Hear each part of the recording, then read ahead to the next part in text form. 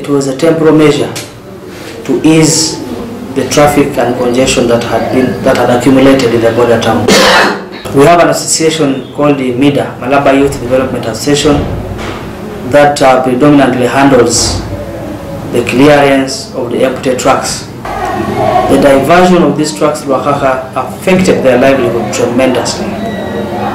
And this, to us as the local authority, we saw the rise in lawlessness, the rise in insecurity, because people's incomes had been affected.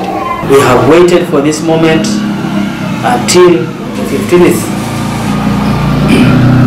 of May that the management of customs decided that the empty trucks should pass in Malaba border.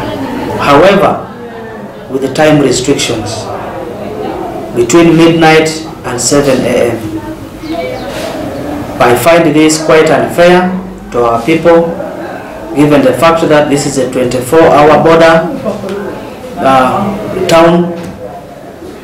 It is our prayer, earnest prayer, that these people be given the leverage to operate 24 hours. According to what they agreed with the minister, they agreed empties should be optional. They can pass Malaba, Busia or Wakaka, which means the decision to start at night is temporary as they are trying to test. But as you are seeing, the ground is very okay because of the intervention we have put in place.